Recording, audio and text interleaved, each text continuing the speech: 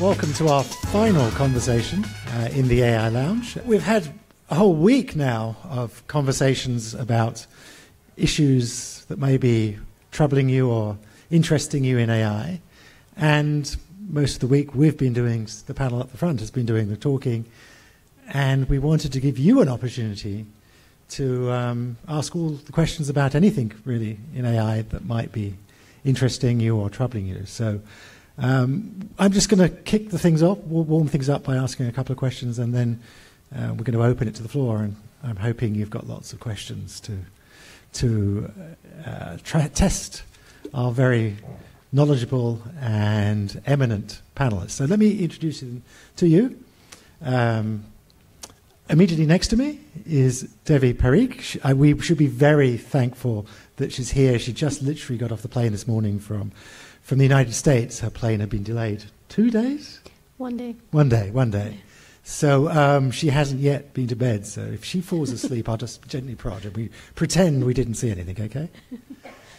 She's a professor in computer science at Georgia Tech, and also she has a half-time position at Facebook Research in their AI research group fair in Menlo Park. We're also incredibly lucky she is one of the up-and-coming rising stars in AI. Earlier this afternoon she picked up the prize for the most promising up-and-coming researcher in AI at the IJCAI, the main AI conference across the road. This is the Computers and Thought Award. And then furthest away from me, again, we're immensely lucky to have Thomas Sandholm. He's also a professor of computer science at Carnegie Mellon University. You may have seen him in the newspapers earlier this year when Libratus, his poker-playing bot, beat some of the world's best experts at playing poker. He's also made a huge number of contributions in other areas of AI, in combinatorial auctions, in kidney exchange, many other things. And so he's had a lot of experience. He's started up a couple of companies now? Three, yes. I'm losing count of many. And, interestingly enough, I don't know if they spotted the connection yet, he also, when he was much younger, was the winner of the Computers and Thought Award. So he was, when he was younger, recognised as an up-and-coming star, and he now is one of those rising stars. So join with me in welcoming our expert panel. Thanks for having us. Yeah, thank you. So to begin, I thought I'd warm you up by asking a couple of questions. So we keep on opening the newspapers, and it seems like AI is coming quickly, but how long before we have machines that are really as smart as us? Who wants to start? I can take a stab at it. I actually don't know how to answer that question, partly because I think it's hard to even know what it means to meet human-level intelligence. I don't know how to define it. I don't know how to measure it. So I don't know how we would know even if we've gotten there. And I think the other thing is that... Could we just apply Turing's test?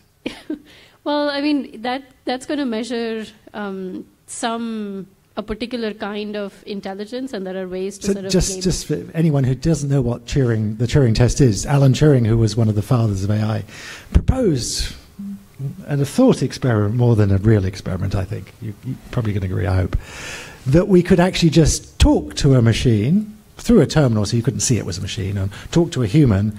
And if after asking questions you couldn't work out who was the machine and who was the computer, then maybe you could say that was what it was to have a machine that could think. And on this panel, one of the panelists is a robot, and you have to figure out which one.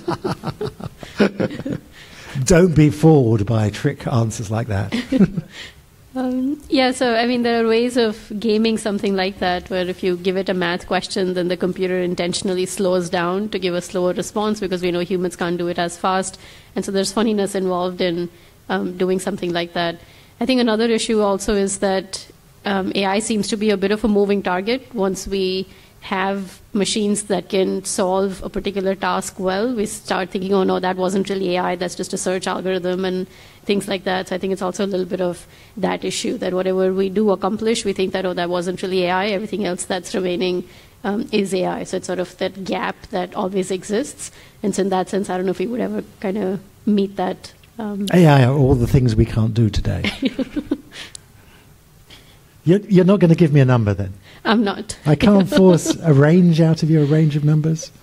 No. I mean, I think these predictions have been made a lot. And well, okay. Will it actually ever happen sometime? That's not a number, just ever or never. I mean, I think you have to define it as more than just saying human-level intelligence. Like if you're talking about specific tasks and specific domains, and if there's a way of defining it, then I think then it could happen in those narrow domains. If it's sort of a very general thing, I don't know how to capture that. But even if we find it hard to define, are machines ever going to be smarter than us? I don't even know how to measure that, but if you're going to insist, I would say that I don't see a reason why not. At last, I've got an answer. Okay, I can move on to Thomas now. Please give me a number. So I think already, many years ago, AI has become smarter than humans in specific tasks. So in my own work, kidney exchange, we run the nationwide kidney exchange for the US with our AI software, and it's making much better decisions than any human could. Another is sourcing auctions. So we've filled $60 billion of sourcing auctions where AI is sourcing much better than any human could. And now in strategic reasoning, starting this January, AI has surpassed human reasoning when you look at incomplete information games. So in many let's be specific for the audience. Poker you're talking about here. What? Let's be specific for the audience. Let's be nice and concrete for the audience. You're talking now about poker. No, I'm specifically not talking about poker. I'm talking about. So we're not better than humans yet. Machines are not better than humans yet at poker. No, at poker, heads up, no limit, Texas Hold'em. But also, the technology is not poker technology at all. It's for general application independent solving of imperfect information games. So let's keep the tech words out of it. Let's give people some more concrete examples of what you mean. If it's not poker, what sort of other applications are you talking about here? Where this technology could be applied. Well, these strategic incomplete information games. But I'm trying to avoid strategic incomplete information. Give people examples that they can grasp that relate to their everyday life. I see. So the general setting is for settings where you have multiple players, more than one player making decisions, and their decisions affect each other. And imperfect information means that you don't know the other guy's tasks or their capabilities or their goals and so forth. And where this type of thing can be applied, automated negotiation, for example, political campaign spending, cybersecurity applications of various sorts, even medical treatment planning where you make sequential plans as to first you do this and then you measure something and based on that you do that or that or the other thing and so forth. So these are, it's a fairly broad class of applications where it applies, actually very broad. And that's why in the AI community we had a benchmark where we benchmark across years and across different research groups progress in this field, and the benchmark was called Heads Up No Limit Texas Hold'em Poker. So everybody was really testing their algorithms on that, although they weren't algorithms for poker. But you shouldn't play online poker against a computer bot. Yeah, I actually find it unethical to pretend to be human if you're not. So we actually don't put our AIs playing poker on the net. So there are AIs playing poker on the net, and you might actually run into one by accident if you play on poker sites, but you will not run into our AI there. So you said that we are, in some sense, better than humans already if we pick a very narrow focus task. That's it, right? But of course, like we're humans, have much broader abilities. We're much more flexible, adaptable, less brittle. So what are the real open challenges that we need to solve to be able to start approaching human capabilities? So to me, the goal is not to start approaching human capabilities for two reasons. One is the kind of saw hammer metaphor that I use. That, there's a great use for a saw, right? And there's a great use for a hammer. They're both tools. But there's no demand for a saw hammer. And the same thing with different AI applications. So the AI, it's a bunch of tools, and there's really very little demand to build anything that does everything. What if I want to put a robot up in space? Let me finish that thought. So because there's no demand for building an AI that's like a human that will do everything, it won't happen. And it's more about building superhuman capabilities in these specific applications where AI can be really helpful. And that's the second part of why I don't think our goal is to be like humans, in that humans are just a milestone along the way. And we blow past that milestone in many applications, and it's already happened in several applications. So that's not a stopping point, that's just a milestone along the way. So, Thomas, I can't agree with you. Okay, So good. what about if we want to send a robot up to explore Jupiter? We want it to be fully capable. We want it to be able, because the radio signal takes too long. It's too inhospitable to put humans on that place, and yet we want them to be able to, repair the spacecraft when it breaks, and do interesting things with whatever interesting things it finds on the ground, like a human would. I mean, that's why NASA spends so much money sending expensive, difficult, delicate humans. Yeah, but let's take that even, which is a very specific kind of application, by the way, which isn't real, but today. But take that. So that thing that we would send out there, which would want to have a lot of generality, I agree, but still a lot of things that humans do, it wouldn't have to do. Like, it wouldn't have to speak to anybody because there's nobody to talk to. Furthermore, it wouldn't have to be just as good as humans. Those things that it would actually need to do, it could be much faster. Like, it could actually run at 50 miles per hour, while the fastest human goes at 30. So, Devi, what do you think? Yeah, I was going to say the same thing, that still sounds kind of specific. They don't have to cook, and they don't have to deal with social interactions and social context, and it still seems like there's a lot that humans do that this robot on Jupiter wouldn't have to. Okay, I can introduce some social dimensions to this. I mean, I suppose we want to send we decide we're going to do interstellar space. We're going to go and explore other stars. So we send a capable robot, put all the humans on board the spacecraft to sleep, but that's, that machine is going to now have to interact with us when we get to the stars, and it's going to be our guardian and our assistant through that long journey. I mean, even that. And hopefully it will cook like, for us. We don't want to have to cook when we're off exploring space. Yeah, that still seems like it would be in a very narrow scope of interactions for a particular task, as opposed to sort of the more general relationships and interactions. I might get quite lonely in space all on my own if I didn't have a nice robot to talk to. I mean, you have other humans around you, right? So well, maybe they could play poker. You don't have to talk. Okay, I said we'll have a few questions. I hope you've been warmed up now and have some feeling for how optimistic or pessimistic we are in the different parts of the panel. So let's start taking some questions from the audience. Thanks for coming to Melbourne. It's great to have you guys here.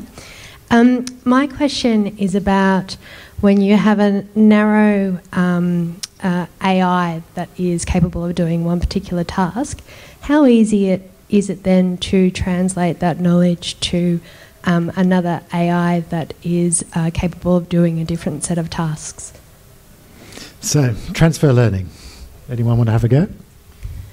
I guess I'm not going to really talk about transfer learning, but what we oftentimes do in the AI community, we build these domain-independent techniques, like tree search, which applies to basically all optimization problems or constraint satisfaction problems. Yeah, there are variants, so certain techniques apply better to certain things, but we typically don't want to build techniques that are for a specific application, but for these application classes that are as broad as possible. So you can take, let's say, a search algorithm and search software, and it applies to a bunch of different optimization settings. And the same in machine learning. The core algorithms really are rarely application specific.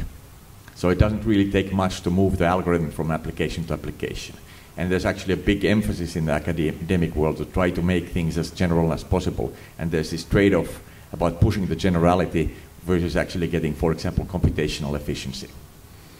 Right. So I think the algorithms that you would use to train each one of these sort of narrow AI systems would, in a lot of cases, would be general. But once you've already trained one system to do one thing, if now without retraining it, if you want to do something else, that's really hard to do. And I think that's still an open problem, especially if you're willing to retrain it for this other task, but you don't have a lot of data for the new task, then these systems aren't very good at being able to deal with things like that, which humans, by the way, can still do much, much better than AI can. Yes, I mean, I completely agree. I mean, that's one of the things that we have still an immense edge over the machines. You take AlphaGo, which was this Go program that was able to play now superhuman Go, better than any human. But you say to AlphaGo, take that code, take the learning it's done, and say, okay, let's start playing chess. It would have to start pretty much from scratch to learn how to play chess. I mean, you would use the same algorithm that AlphaGo used, maybe. You could try and use the same algorithm that AlphaGo used to learn how to play Go, and it played billions of games of Go against itself to get there. But that knowledge it required could not be used now to start playing chess. And that's something that we humans can, once we can play one strategic board game, we've already got we may not be expert players at the new game, but we'll at least have the rudimentary beginnings of expertise, of some capability at that new game. Or even in certain video games where, let's say you've learned to play a video game, you've spent hours at it, you're really good at it, and now, I don't know if there are monsters and other things involved. If I change the color of the monster, that's not going to throw you off. You're still going to be able to deal with it just as well. But a lot of these algorithms right now that look at these video games, they look at the appearance of what things look like. And so if you change the color of the monster, the shape of the monsters, they'll be thrown off. Or let's say if you've been used to playing the game to, let's say, maximize the number of points that you get along the way. And now if I tell you that, no, your goal is not to get as many points as you can, your goal is just to get through the level as fast as you can, don't worry about how many points you're making along the way, you'll be able to adapt to that fairly quickly. You won't have to start from scratch. But a lot of the algorithms today, if you change the goal on them, they're going to have to start from scratch and spend as many hours as they spent learning the first thing as they would have to on the second. Is that just not a failing of the humans who programmed it to only do one thing because they couldn't imagine it doing more than one thing? I mean, I think it's a failing of the humans to the extent that humans haven't figured out how to make these algorithms be generals. I mean, it's an open research problem, and the smartest humans in the world in this space right now don't know how to get it to be general. So it's a failing of the humans to that extent. Yeah, but also, they only have one goal. The machine learning algorithm has a goal to maximize this score. Right? That score happens. But I think that's how we know how to do machine learning right now, which is why that's what we do. If we knew how to have it be general where it can adapt to these goals, I think we would want to do it. So it's not that... The algorithm only has one goal. It's not the way we have algorithms that learn to two goals at the same time. But I think the question is, does it have one goal because we as researchers didn't realize that it would be nice for it to have more than one goals, or that we just don't know how to get it to have more than one goals and still be equally good at both? Just to bring the conversation down to more concrete things. So let's talk about chess and killer chess. Right, so killer chess is when you have to lose your king as fast as possible, as opposed to... And is it fair to say if we took any chess-playing algorithm and said, okay, let's start playing killer chess, it would still be pretty much back to square zero? I would think so. So, I mean, that's how focused they are on solving one problem. But that, by definition, is then a robot that does a rote task as opposed to an AI that uses a logical pattern to solve any problem that's presented to it. If you taught it the many patterns of that single algorithm, for example, really simple linear equation, y equals mx plus c, can come in many different formats. Why not give it a function to treat everything that's thrown at it using that format, understanding that it comes in many variables? That would be more of an AI, because even a human can't do that very well, where a robot just knows to do A, B, A, B, A, B, because it's done A, B 1,000 times over. So I think it's worth talking about how the programs we do learn, do generalize. They don't just solve the one task we teach them to. Yeah, so definitely this is something that actually is not a necessary condition for something to be AI, for it to be learning. Oftentimes when I run into people, they said, okay, well, it becomes AI at the point where it starts to learn, but that's not the case. I mean, a lot of AI systems don't have learning in them. But also, conversely, a lot of people think, laymen think that AI cannot learn, and that the moment AI starts to be self-learning, that's going to be end of mankind. So machine learning goes back many decades. So there are learning AI systems that are very sophisticated and looks like we're still around. And what about this objection people often put up, where the program only does what it's programmed to do? Yeah, I don't really... There's no weight to that. So it is true, yeah, programs only do what they're programmed to do, but what they're programmed to do can be something very general that humans can't even understand. So the poker example. So we told it to figure out a great strategy for poker. And we programmed it in an algorithm to figure out a great strategy for poker. And it figured out a superhuman strategy for poker. But we didn't program in the strategy. The strategy is 50 terabytes of probabilities. I can't even understand what it is. So that's an example where, it only did what we programmed it to do, but what we programmed was, in some sense, conceptually so much simpler than what the output was, that kind of criticism doesn't really bite. And presumably it quickly beats you at poker now. Oh, yeah. So, I mean, another way to look at that same question is to say... let me actually... I'll tell you an anecdote. So, when we were doing this man-machine match where we took on 4 of the top 10 players in poker this January... Remind us of the prize. With the prize, we just paid them a participation fee of 200,000, and then we divided it based on among them based on how well they did. But they were really fighting for the pride of mankind, which was a much bigger incentive for them. Which they lost. So, thanks, Thomas. Yes.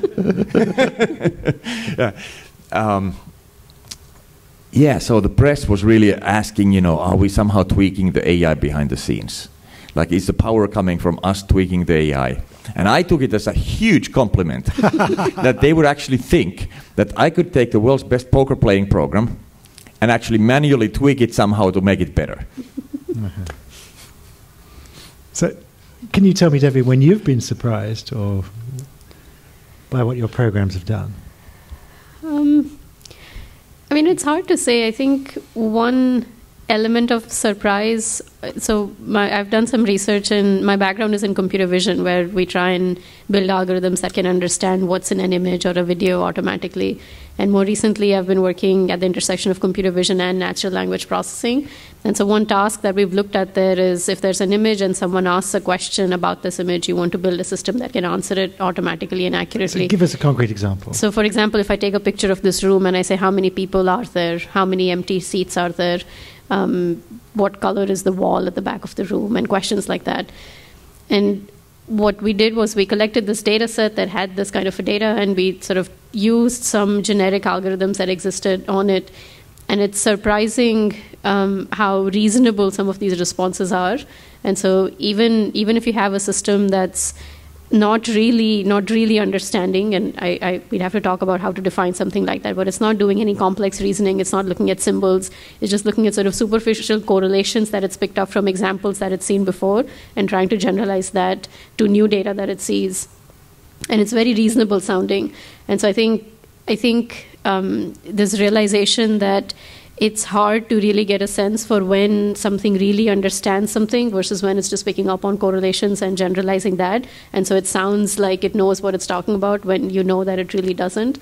I think there's a much more depressing conclusion, alternative conclusion, which is that our intelligence is just spurious correlations. No, I mean, I wouldn't. I think that would be too much of a leap. In this case, we know the data set that we've collected. We know it's in a fairly constrained domain. We know the kinds of questions that people have asked are somewhat limited. So I think it's more that it's a narrow domain, and in that narrow domain, it can sound reasonable. But the minute you take it out of that, so these pictures are pictures from Flickr, so they're high quality pictures. And if I instead take a picture with my cell phone and try to ask it questions, it's just completely off.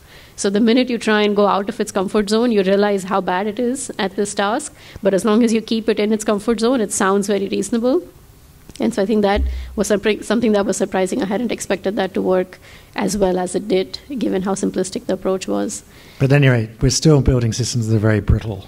Right. Another example is we recently had some work where we were trying to train 2 agents to negotiate over a set of items. And so there's a pool of, let's say, 5 books and 4 hats and 3 balls.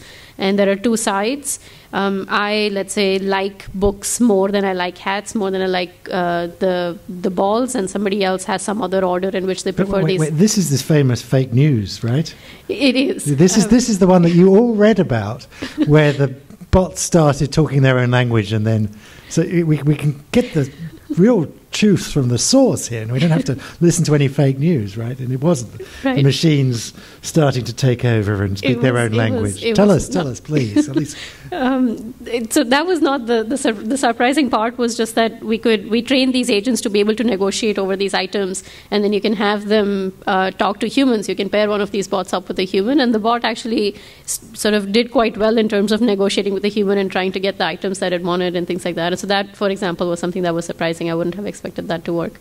So coming back to the fake news, so I mean, I don't even know where to start. It was don't believe everything you read in the papers. First place to start. Yeah, and I mean, so all that had happened was there were these two agents that we were training to negotiate with each other, and our intent was for this bot to be able to later interact with a human and negotiate with a human. But when you have these two bots negotiating, so we were using neural networks, and what neural networks are known for is that they learn their own representations that are better at a particular task than if a human were to hand design them, right? So going back to what you were saying earlier, that instead of humans hand designing a strategy, if you write a piece of code that finds its own strategy that works well, it's going to do better at the task. And that's what a lot of these deep neural networks are good at. They find their own strategies, their own representations that can work well. And so that's what they're designed to do. And so that's what it did. It found its own representation so that it could negotiate really well with a bot. But a lot of these strategies are not human interpretable. Like you were saying, you can't look at the strategy that the poker player has learned and understand what it's doing. The same way, this was a neural network, so you can't always understand what negotiating strategy it's using. And that's not a problem as long as it's two bots negotiating. But then if a human wants to negotiate with them, it's not okay for it to have its own representation. It needs to speak in English. So when these two neural networks found their own representation, which is what, again, they're designed to do, we decided that wasn't good enough. We need them to be speaking in English. So we changed, or your favorite human language. Or your favorite, yeah, any natural language. In this case, it was English. And so we changed some parameters in that algorithm so that it can stick to natural language. And that change that we made to the piece of code is what everyone was calling, they had to shut the AI down because it discovered its own language. And so there was a joke that someone was making that it's like anytime someone closes a file, you might say, you shut something down. When so nothing to nothing worry happened. About. Yeah, nothing happened. We've got a question from the Facebook Live. Great. From Matthew Keel, who says, the talk last night was about jobs transition.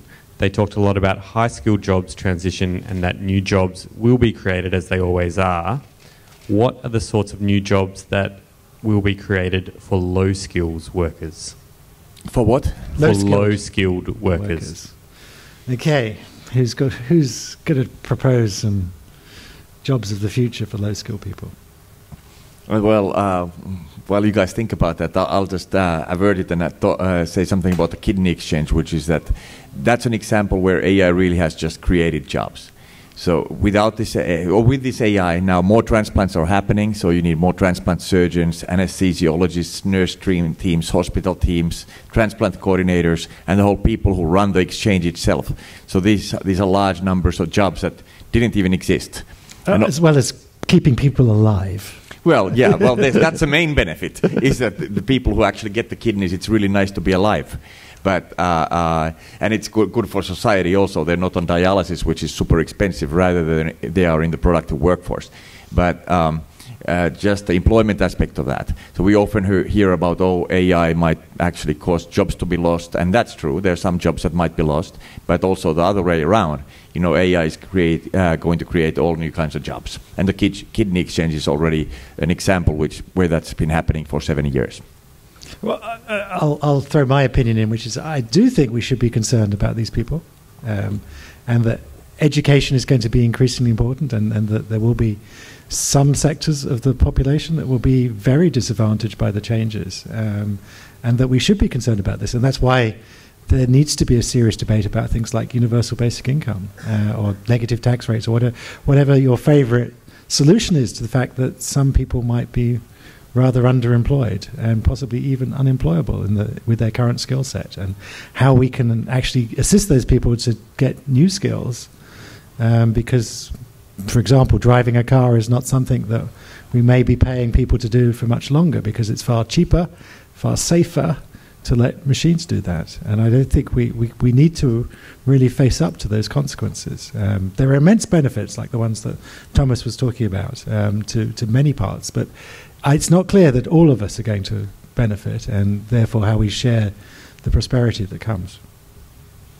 I think this might not be so much in the longer term, but maybe in the near term, as AI gets better, I think there might be scenarios where AI is sort of, it's becoming good enough where it is useful to use it, but it's not perfect, so you still need human involvement, which when there is no AI at all, there isn't, that human involvement is not required either. So for example, if you think about these apps that try and aid blind users, visually impaired users, when those don't even exist, there's just sort of, they don't exist. There is no aid, there's nothing to be done. But now there are these apps that are becoming better and better where they're useful. So in a lot of cases, these users can just use them, but they're still not perfect. So every so often, there needs to be a human in the loop who's involved in answering these questions for them. So if they take a picture of their oven and say, what temperature is the stove set to?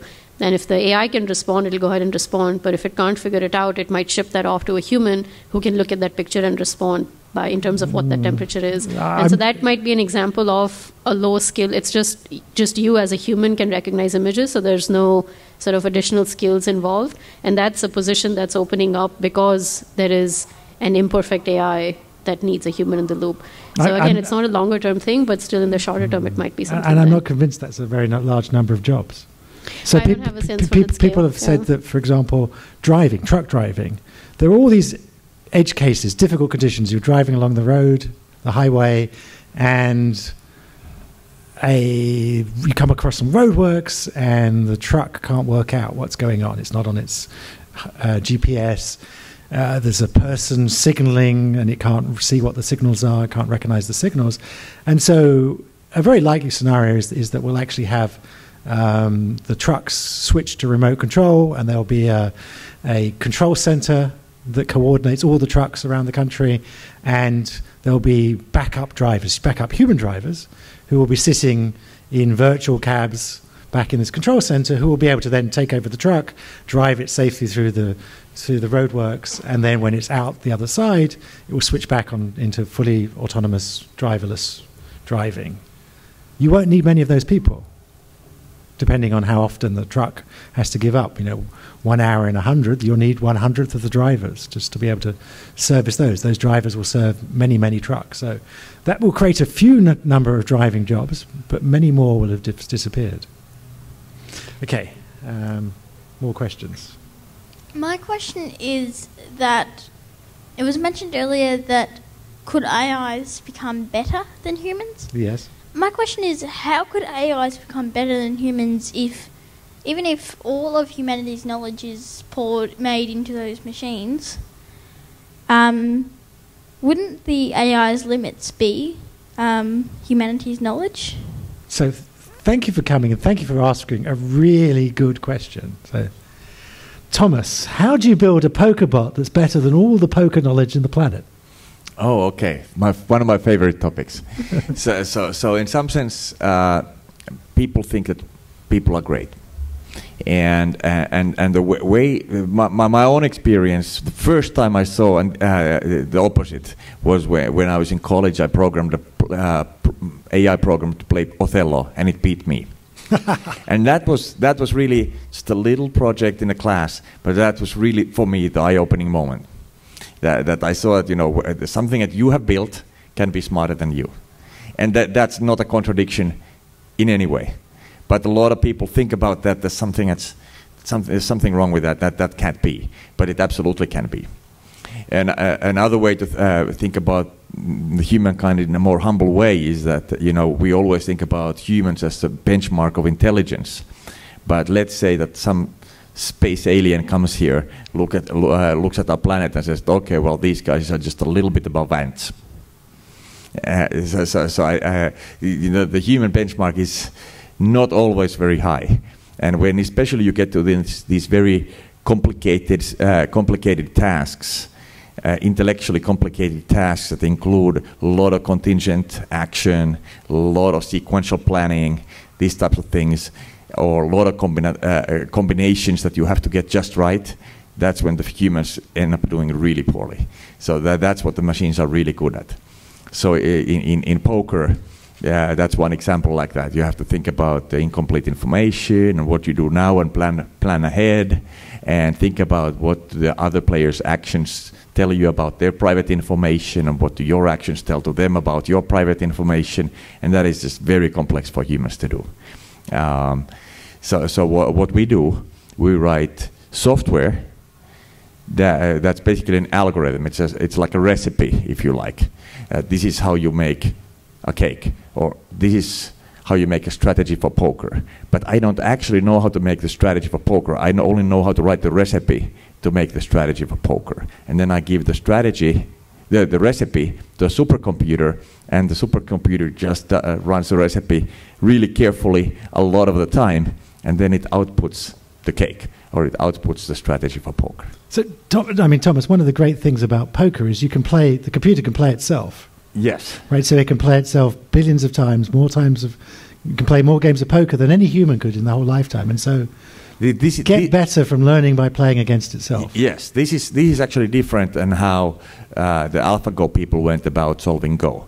So when we went against the best humans in poker, that AI had never played a hand of poker against any human or against any other AI. And you hadn't poured in the knowledge of poker playing books. It had no information from humankind's knowledge of how to play poker. Humans have been playing poker for hundreds of years, millions of hands, well, lots more than that. And books have been written, and there's this whole human knowledge of how poker should be played. And we just took the exact opposite approach of that. We said, okay, that knowledge is wildly incomplete, and there's a lot of things that are wrong in that knowledge, so we're not going to even look at that. We are going to automatically have the algorithm create the strategy for poker. And so that is very distasteful for the poker players to say, okay, we're going to come here, we're going to shadow box against ourselves against the mirror, and then we're going to step in the ring with Mike Tyson and see what happens. And that is not sitting well with the humans. They thought that, didn't you have any poker experts on your team? And we're like, no. And if I could afford one more person on the team, I still wouldn't hire a poker expert. I would hire one more AI programmer. So you can actually, just from the rules of the game, you can figure out a good strategy for it, so much so that it's better than all of the poker knowledge that humankind has been putting together over hundreds of years.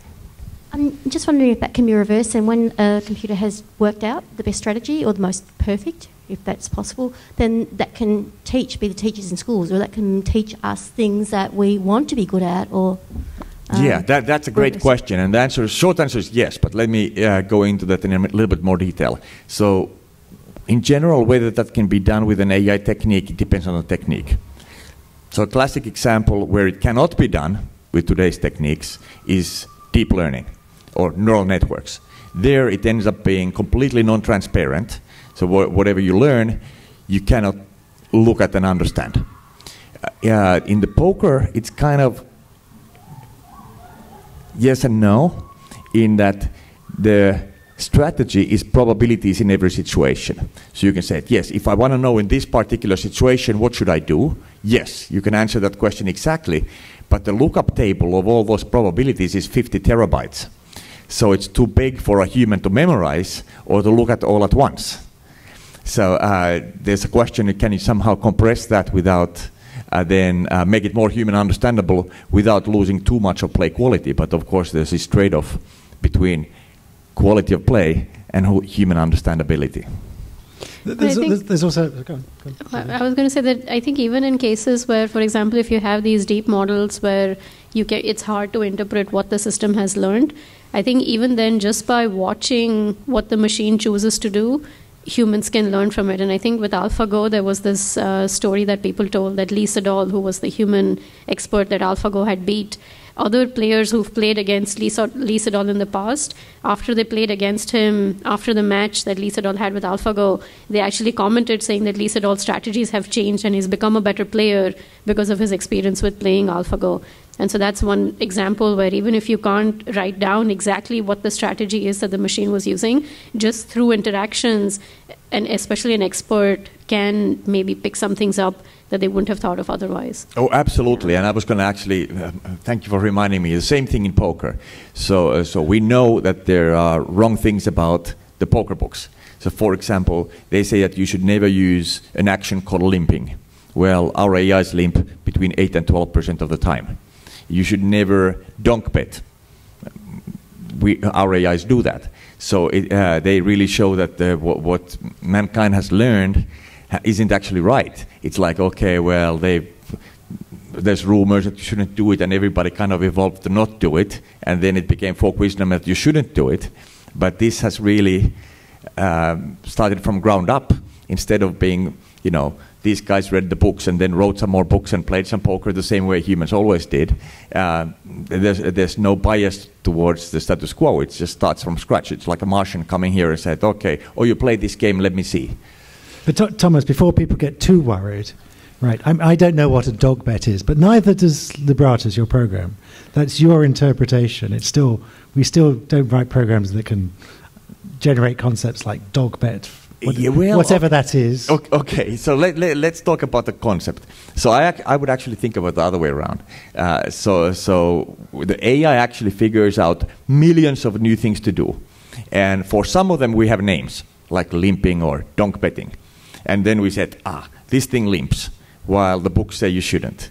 But it also does millions of other things that people don't even have names for. Whether you want to call them concepts or not, we can debate whether it's a smart thing to use the word. A dog bet is, I suppose, because I know so little about it, but I'm human, so I can bluff. AIs can bluff. You have to bluff to play poker well. Is a generalization of a whole class of different moves that the program makes. Yes. It collects. Yes. Notice that there is. You notice it doesn't actually do those sorts of generalizations. It doesn't need to play so well. But if you want to explain well, then you take all these different moves and say, they're all of the same form about betting high and then throwing whatever it is, right? Yeah. So in short, what a donk bet is if you've shown weakness on the previous betting round, now you get some more cards, and it's now your turn to move first. You bet and show strength. I mean, clearly you might actually be strong now, given that you got the new cards. But that's strategically considered to be a bad thing. But turns out it's not. It's certain situations you want to do that. But the trickiness is really, what are those situations? And the AI figured those out. So you've learned one thing today about how to improve your poker. Okay, more questions. One of the topics that was covered last night was the idea that night before, was the idea that we should never put the choice to take a human life in the hands of a machine. And the question, I guess, is, and kind of with your example of machine drivers moving people around, that sort of thing, at what level of sentience or what level of problem solving do we actually think that it's acceptable to put that decision in the hands of a machine? And I guess as a corollary, what sort of ethics would you put into a machine that's driving people around? A la the trolley problem, whereby you've got a choice between killing one person and killing many. So, let me try and paraphrase. At what level of capability do we have to make autonomous cars before we can leave them responsibly driving on the roads? Do they have to be as good as humans, 10 times better than humans, 100 times? How do we solve these difficult moral questions? So let me first pick up on your question directly, which is that I think it's way too coarse to say that AI should not make life and death decisions over humans. I mean, we're seeing in the kidney exchange that it's absolutely necessary for that to happen. The AI is making those life and death decisions 2 times a week for 159 transplant centers together. 69% of all the transplantation centers in the US. So if a human tried to do that, that would literally be killing people, because it would be making decisions that are worse. So then, this. But there's a slight asymmetry there. You're talking about decisions that can actually save people's lives, I'll come to that. as opposed to kill people. With an autonomous car, you're either not killing people or killing people. But I'll come to that. There's no lives being saved in autonomous cars. So it's a subtle thing. What is the delta compared to? So if we're saving more lives than the default, then I guess we're killing less lives than the default would kill. That's a very mathematical answer. It's just a way of phrasing it, whether you're saying you're saving this many lives or you're killing fewer people. So I think, but in weapons, I think it's a totally different thing. I'm more okay with that type of thinking. But in general, the idea that it's somehow demeaning to mankind that AI makes life and death decisions or about humans, I think that's completely wrong. So, trolley problems. We haven't addressed the trolley problem part of the question. Yeah, let me leave the trolley problem to other people. You coward, you. Devi, can you help us out with the trolley problem? I don't know if I'm going to have anything more to say that either. Like when you were saying that how do we solve some of these problems, I don't know if sort of a bunch of computer scientists can even figure that out. I think we need a more broader conversation with lawyers and sociologists and all sorts of other things. To be able to say, so I don't feel like I'm equipped to be able to comment on something like that. I'm going to agree with you 100%. This is a conversation not for the three of us. It's the conversation for the whole of society. This is the values that we as society have to decide on. And I think the trolley problem is actually a pretty irrelevance from what we really need to think about. But it's very interesting that we're starting to wake up with this nice little toy example to the fact that we are going to have to make these sorts of decisions. It's not going to be just trolley problems. It's going to be many other much more common aspects of our lives. I do know people who build autonomous cars, and they all assure me there's nothing at all in the code they write to do with trolley problems. There's no subroutine that says, okay, now branch off and decide, drive into the pedestrian, drive into the brick wall, and work out the probabilities and then work which branch to go down. There's nothing. The car has so little understanding of its actions and its position in the world that how it solves a trolley problem is only indirectly through the high level of decisions it's making about what it's doing. It's not aware enough of the world, really. It has no idea it's solving a trolley problem. And it's such an obscure thing. But it does, I think, illustrate how philosophy and ethics are going to become much more important, and we'll have to work out as a society what we need machines to do in these sorts of situations, and not just obscure ones like trolley problems. Okay, more questions.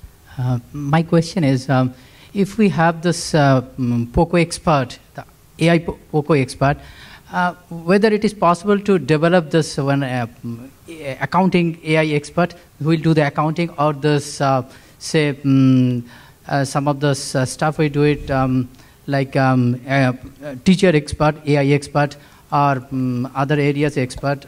If it is possible, then my question is, can I tomorrow suggest to my CEO that you can hire an AI expert and train them all the accounting logics and how the accounting work, and retrench all the juniors, the stuff they do it, and save the salary expenses, and make it this organization more profitable? Yeah, I think that really depends on the area, whether that's possible and whether that's possible tomorrow. The way I think about AI in industry, where the benefits come from, one is that labor savings. So okay, can I replace somebody? Can I fire somebody? Can I avoid hiring? Blah blah blah. Can I replace somebody expensive with somebody cheap? That's kind of one. The whole other side is just better decision making, not just faster and cheaper decision making, but better decision making. And we're seeing that in the kidney exchange and in the sourcing auctions and so on. And that leads to an overall efficiency increase. So I think that AI so far has mostly been fielded from a kind of a labor savings perspective, replacing rote tasks, not big-time decision-making tasks or things like that so much, although it has been applied there too. But I think over time, it's probably going to shift a little bit more to the higher end that way. But even the labor-saving side of AI's change to our work lives, you can just say, okay, we're just going to put those people out of work now. And I think that's the very short-sighted way to to take advantage of the productivity that the machine's giving you. The more long-sighted way is to say, okay, well, we can take the time of those people now and use it for them to speak to the customer, find out what the customer really wants, to improve the product or improve the service, to do more interesting things actually than sitting in front of the machine, sitting in front of the conveyor belt, screwing nuts on, but actually do things that will improve the product or the service or the customer experience and lift the game as opposed to just save money. What is the minimum investment for implementing one AI expert in my accounting department, if I say it is possible? Could you give any figure? I'm not sure I understand the question. What is the minimum investment that I Minimum need? investment? Yes. And I think that the question was, what is the minimum investment in an AI expert that can do that? Well, I think it's not a one-person job. I mean, these things, to build sophisticated AI, these are huge investments. And we're not cheap. Over many years. We're not cheap. And AI people are some of the most sought-after people right now. So it's not cheap. But you have to do it once and then you can multiply it across many, that's a thing, that it's highly leveraged. Yes. But I thought, were you asking about investing in AI experts, or were you talking about investing in a machine that is just doing the accounting? Well, that's one of the challenges. The machines are getting much cheaper. You can buy an industrial robot like Baxter for $20,000 now. They used to cost hundreds of thousands of dollars, and that's making one reason why the technology is turning up in more and more places. Not only because of the capability, but because some of the robots and things are becoming much cheaper. And when it's just a soft bot, then it's almost free. Right, we have time for one more question. So I prefer someone who hasn't asked a question. Now is your last chance. This is going to be the end of the AI Lounge. Any question that's burning for you? Otherwise, I'll choose one of the people who's already asked a question. A question in the front? Oh, wonderful place to end. Someone whose future is in the balance. So if you were to take AI and if you taught them and set an algorithm for the AI that helped them be, smarter than humans at everything, right? Would it be for the better or the worse, in your opinion? Thank you. So if we did, I know you tried to avoid desperately, but now you've got someone we have to answer to, right? Someone who's going to inherit all of this. Would that be? I think I tend to be an optimistic person, and I think it would overall be for the good. I think technology getting better is overall for the good. I think it depends how you use it, whether you use it for good or bad. But if it's used for good, absolutely, it'll be better. I completely agree with Thomas. Panelists aren't supposed to agree with each other, but we could solve cancer. We could solve all of the diseases that plague us. There's so many aspects of our lives that could be improved if we had better decisions made. We could even solve climate change, or the Middle East, or. Could we replace politicians? Yes, we could have much better politics if we trusted the machines. I mean, I think that's actually, it's not going to be hard at all to have better politicians. I mean, we already have such, rubbish politicians. But at CMU, we actually have this kind of a semi-serious bet as to what will be the last year that the US will have a human president. And what are the odds on the numbers these days? I don't remember. It's only half serious, but we do toy with that thought. But we're talking 50, 100, not 1,000 years, right? Probably not 1,000. Okay, well, we've come back to politics. I think we should finish the conversation now. I'd like to thank a number of people. I'd like to thank all of you for joining us for this conversation. I want to thank all of the panelists who have shared their expertise and their ideas with us over the course of the last week. I want to thank Melbourne Conversations and Sebastian for taking on this activity. And I want to thank Cargo Hall for providing such a wonderful place to host this conversation. And I hope you've learned something. And I hope it's been made you think about these things. I encourage you to follow those ideas. There's lots of places you can find more information, and I'm sure we'll be having more conversations in the future. So thank you very much and good night.